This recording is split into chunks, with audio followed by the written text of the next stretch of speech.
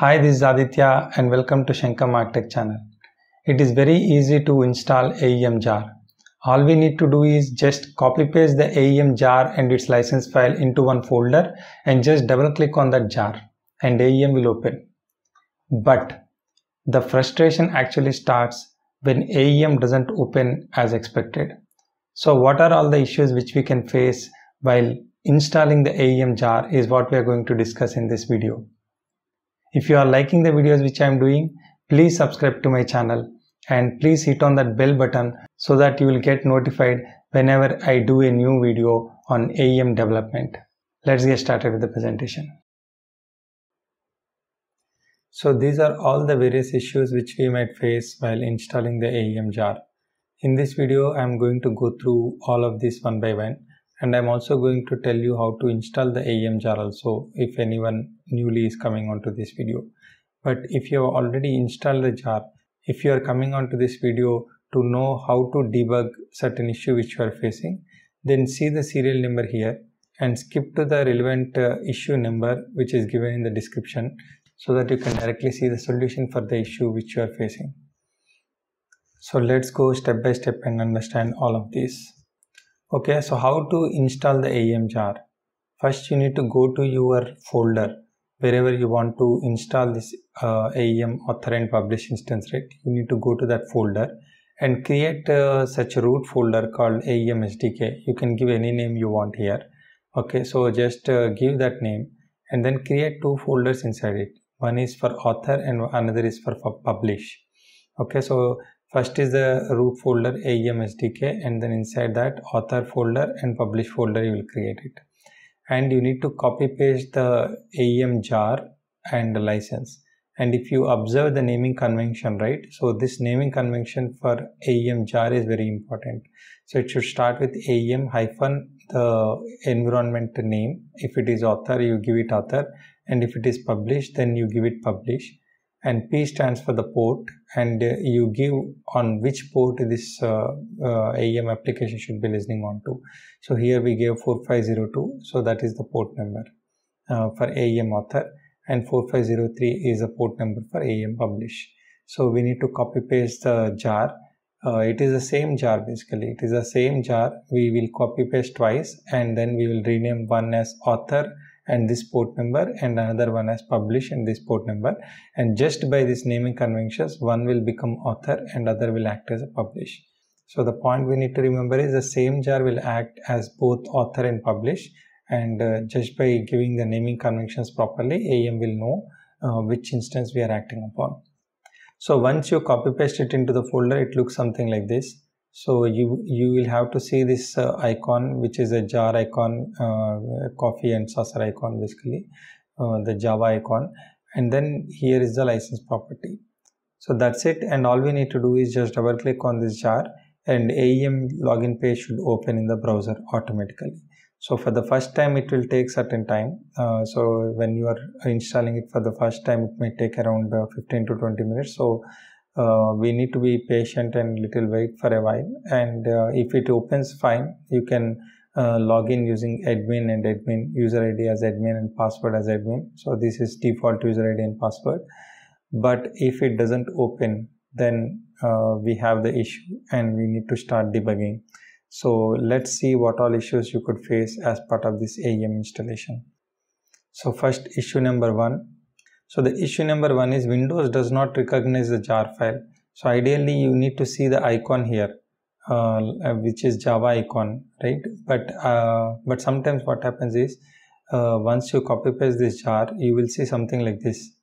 So it's just a file icon, which means that Windows is not recognizing the jar files. So then the issue could be that you haven't installed the JDK. So one of the prerequisite for installing this AEM is you should have installed the JDK first. So how do you know if you have installed the JDK or not?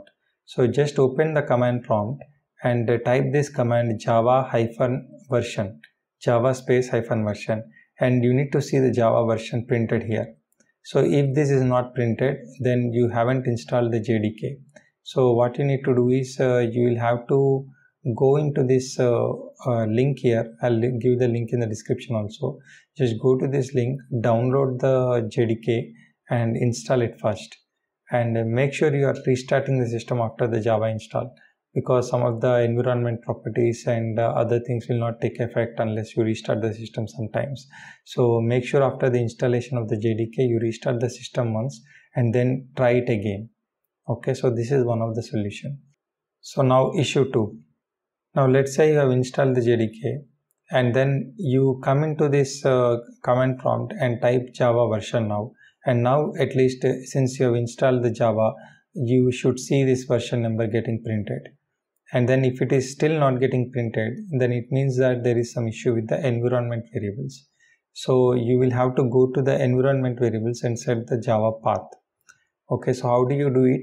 So just open the search button from your taskbar and then type environment. So here you get the edit system environment variables like this, and then you will have to click on that, and this pop-up will open, and click on the environment variables button here. Okay, so then this tab will open. Inside it, go to the system variables and double click on this path. Okay, and then this will open. Okay, here if you see, you have this C program files, common file, and Java path, right? So like this, in your system also there should be a Java path set. Okay, if not this, you should have at least C program files, Java, and then Java path or something like that. Wherever you have installed the jar, right? Wherever you have installed the Java, right? So that path should show up here. So if it is not getting shown up here, then what you do is you just click on this new button and then add that path here into this and click on OK and close this, and again restart the system once you do all this.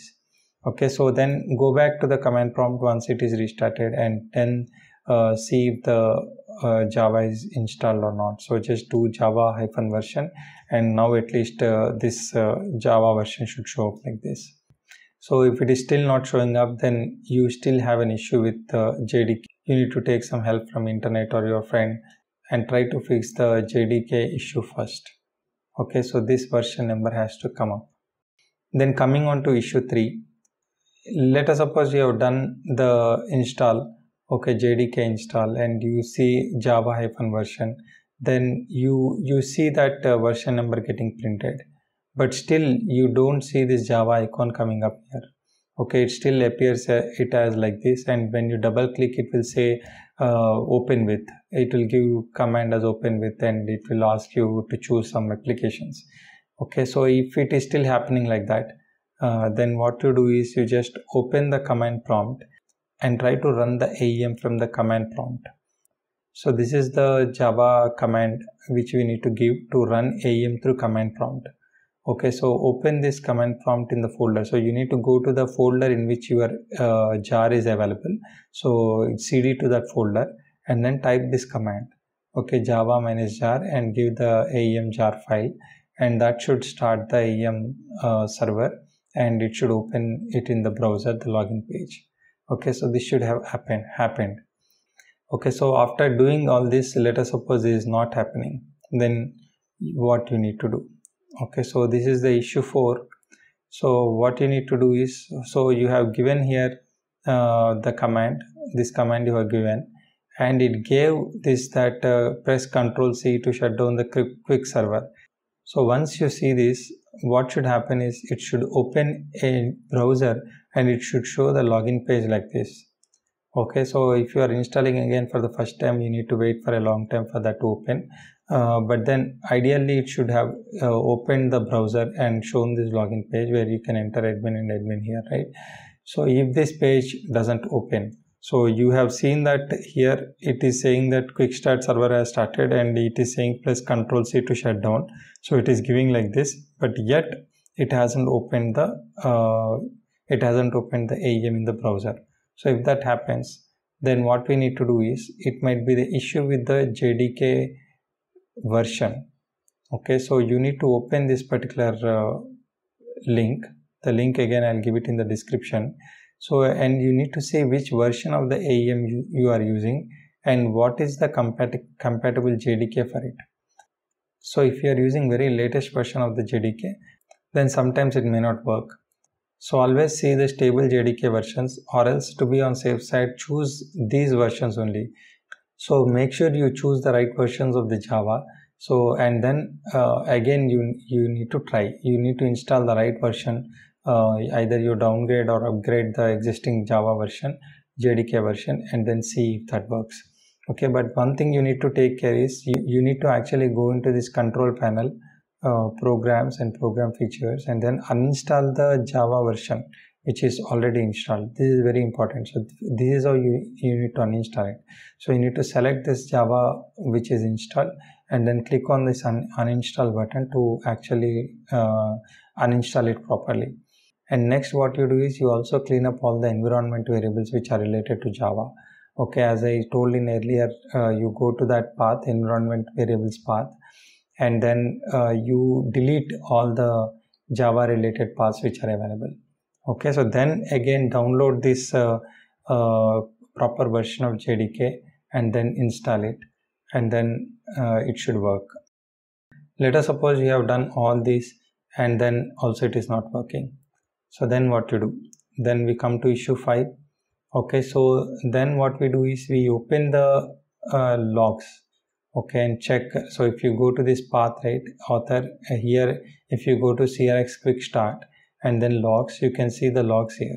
So STTD error and error log. So these logs you check it out. Okay, and then you see if there is any out of the memory issue. Okay, if there is this issue, then you can execute these two commands. So one thing is you can increase the size of the memory here using this command. So earlier we used java -jar and gave the jar path. Instead of that, if you give this command, 1024 is the memory size which it is allocating for this AEM to run. Okay, so like that you can increase this memory and try it out once if it works. And if it is still not solving the issue, you can take the heap dumps using this command. So once you execute this command, it should generate the heap dumps and it will point out the exact class which is throwing this error, and based on that you can take some relevant actions.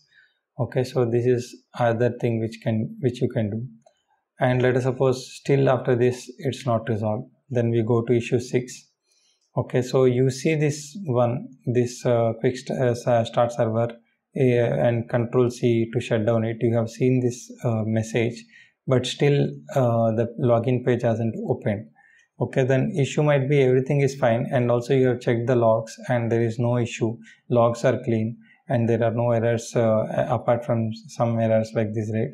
There are no other errors which you are seeing in the command prompt also. If everything is clean, then it might be the issue sometimes that it will throw this message but it cannot open the browser because of some access issues. So all you need to do is just open the browser yourself and type this URL inside the browser. Okay, HTTP localhost and the port name. So if you type this URL, you should be able to see that login page. So even after you have done this, if you are unable to see the login page, then we go to this issue 7, which is the port may be unavailable. Okay, you are using the P4502, right? So this is the port number, 4502 is the port number. So maybe this isn't available, and that is why AEM is unable to start. So just try changing this number to 5000 or something like that, 6000, 610 or some number you change it and try to see if this AEM is opening. Okay, so after you have done all this, even then if AEM is not opening, then you come to the issue 8, wherein you will have to change the Sling properties. Okay, so just go to the author and CRX quick start. So once you double click on the jar, it should create this folder which is CRX quick start. So inside that you will have a config folder, conf folder, and inside that you will find the Sling properties. Okay, so open this Sling properties, and as per the instructions given here, follow these instructions and do whatever replacement they are asking you to do. Okay, so for more detailed instructions you can refer to this URL. Okay, I'll give this URL too in the description box. Okay, so follow all these instructions and then you should see the AEM coming up. And even if after doing all this, if AEM doesn't work, then it is a very bad luck, unfortunately, and then The only option left is that maybe your jar is corrupted. So please contact the person who has given you the jar and take it again and then try to reinstall it again. That's the only option left. Hope this video has helped you, and if you are interested in AEM development videos, please subscribe to my channel and also please hit on the bell button so that you get notified whenever I release a new video. Thank you.